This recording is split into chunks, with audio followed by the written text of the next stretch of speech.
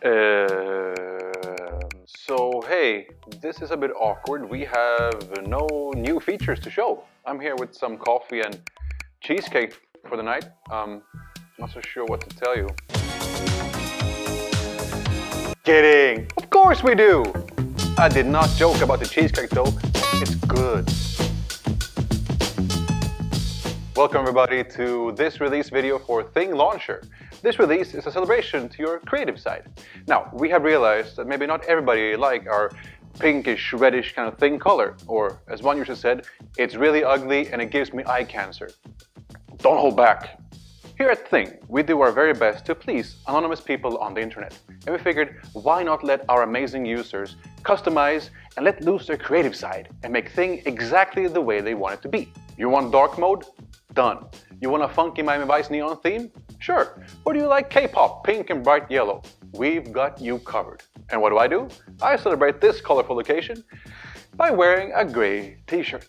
Can we fix this in post? Make it pink. Anyway, let's take a look. Set up Katy Perry fan site. Here we are again at my home screen. Are you ready for this? Because I know I'm not. Let's start by creating a dark theme, since so many of you have asked for it. First, head into settings and then look and feel. At the very top, you should now see a new entry called Colors. Tap it. And here you see all the things that you can change color on. To, in, at.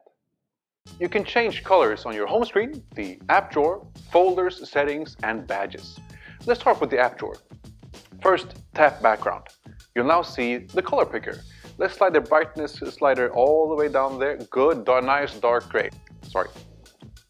Now tap navigation background. That's the main navigation drawer inside the app drawer. And yes, that's the technical term. Nice navigation drawer thingy-majig. Let's make it pretty much the same dark gray as the background, like that. Good. Now, the icons in the navigation, let's do light gray. That will look good. Scroll down, tap app name. I think you can guess what it does. Let's make it bright white so we can see the app names clearly. Then go titles. They should be a bit brighter so you get some nice contrast. Good. And the same goes for descriptions. My pleasure. Then down to highlight, which is our signature reddish pinkish color that you all love so much. Let's try a cool orange to go with our dark gray. A little bit darker, maybe a bit light like that. That's good. That's good. Stop. The same goes for the buttons in our footer. That's it. Now we change the separator between the sections to awesome. Let's see how that looks. Go back home and then we open the app drawer.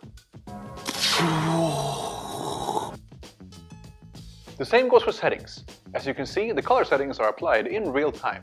That should make you go whoa. Unless you know, of course, you're dead inside. In the meantime, we also updated the badges to complete the look. What? That's it? We're not doing... I thought we had the thing with the whatever, no? Apparently, this is it for this release. We'd love for you to email screenshots of your funky themes. Please send them all to hello@thing.se. We can't wait to see how creative you get with the colors. Remember, this is just a start. Later, we'll allow you to save these themes so you can quickly switch between them whenever you feel like it. Sad to say, that's all the time we had. We have to cut it short due to unpaid bills, so they'll cut our power anytime soon. No matter, we'll see you next time. Are we out? Okay. All right, screw this. I'm having the cheesecake. Can we start a fire in the corner? There. Yeah, exactly. I don't know. Get some bills. I don't care. It's fine.